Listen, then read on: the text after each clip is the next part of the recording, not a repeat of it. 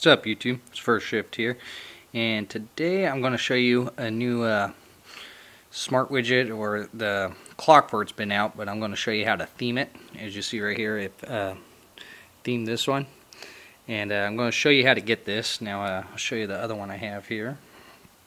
Let me turn this off. As you see right there, so I got two styles for you guys, and I'm going to show you how to get both of these. In my more info section, I'm going to have a download link, and it's going to come with 3 options, as I have right here. These are them. And to get these, all you have to do is unzip them, save them to your desktop, and after you've done that, we need to go into Cydia. So let's go ahead and do that. And load up Cydia. And if you don't have the smart widget repo yet, I'll have that in the more info section. You're going to need that repo to get this. So let me show you what that is. Let Cydia load here.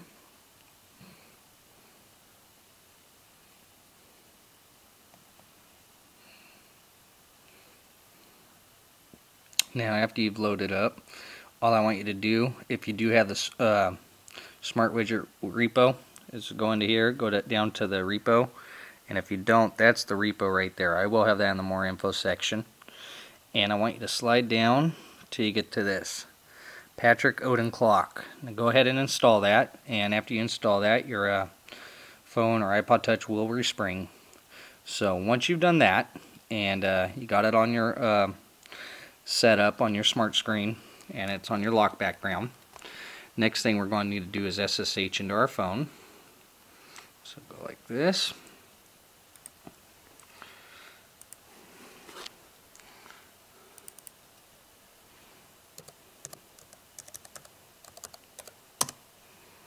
And all we're going to do is backspace once, go down to mobile, library, and search for Smart Screen. Now once you found Smart Screen, go ahead and click into it and look for the one that says POC clock. Click into that, and the original one's going to be named BG_PNG. All I want you to do is right click, rename, and add a 1 at the end of it like here. And then on that download link I gave you, pick the one you want to use. There's 3 choices. All you're going to name it, all lowercase, is BG. As you see this one, just BG. So once you found the one you wanted, all you do is drag and drop it into your theme. So as you see, I'd grab this and I just drag and drop it in there, and it'd be good to go. So once you've done that, it'll be set up. Now what you will have to do after you have that set up is go to Smart Screen. Now if you're using the free version, it's kind of a pain in the ass because you're going to have to shut it down and reload it. But basically, if you use the black one that I have on here, which I'll show you again, if you're using this one, I'll show you how to set it up. I'll use this as a template. So if you go into it, I want you to put font size to 48, and then down here I want you to put, depending where you live, if you use 24 hours or if you use 12-hour clock, okay? And all we're going to do is, come on, I'll start all over, is put 8 lowercase HH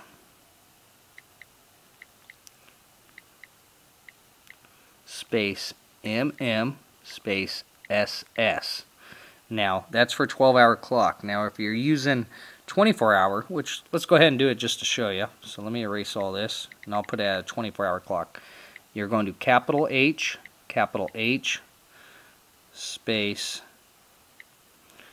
MM space SS. Done. Okay, now on the color, to make it, because it is black, I want you to put it all to white. Now you could adjust all the colors right from up here. So this is where you get your color from. So change that to white. And on the offset, that's where it sets on the picture, which on this one My other phone, I'll show you how to do all this because that one is the paid version, so I have a preview. So put that offset all the way down to 0. Okay, and now for this one, this template I'm showing you will work for two different ones here. It'll work for this one right here and this one right here. So both of these will work for this template at 48 hour space, minute space, second. Put it at white if you're using the black background. Now down here, this is for the time or the date and all that. So you could set the offset if you didn't want it on there. You could put this all the way off, or move it around as you like. So as you've seen, I did change it to a 24-hour clock. So on the free Smart Widget program, all you have to do is close out of it, shut it off, and then it'll reset it. And see right there. Now if you want to change the font on it, you do go about it the same way. So on the other one that I gave you guys an option on, which was this other flip clock one right here, I'll show you how to set that one up. Now this one is a paid version of it, so I do have a preview. As you see, that's what it looks like. So let's go to Smart Screen. Let that load. As you see, it's right there. Font, you could pretty much pick any font for both of these. I'd stay away from the italic and just use it bold or whatever, but stay away from the italic on this one. I want you to set the font size to 72. And then for the hours and minutes, this one's a little bit different. Since you're not using seconds, I want you to go hour, space, minute. So that it's not just one space, it's two spaces in between it. So that's how you'd set up this one. And like I said, this one has a preview, so you can see how it'll set up. So I'll do something just to show you how it'll work. Let's change the font. Let's go to the Apple preview. As you see, the font's changed. And as you see, the time messed up because I changed the font, so let's change that. So if you come down here to the time or the date and all that, I'm going to turn the opacity up a little bit. See how that looks. And there you go. So it's just trial and error depending on which one you use, which font you use. Again, on the flip clock, the white one without the seconds, you have to set the font size about 72. Reason being, if you go any smaller, it's not going to fit in there. It's going to be real small. So that's just showing you how to set this one up. But again, this is just showing you how to theme two different Smart Widget flip clocks. I got two of them on there, so I just want to show you both of them and give you the option of both of them.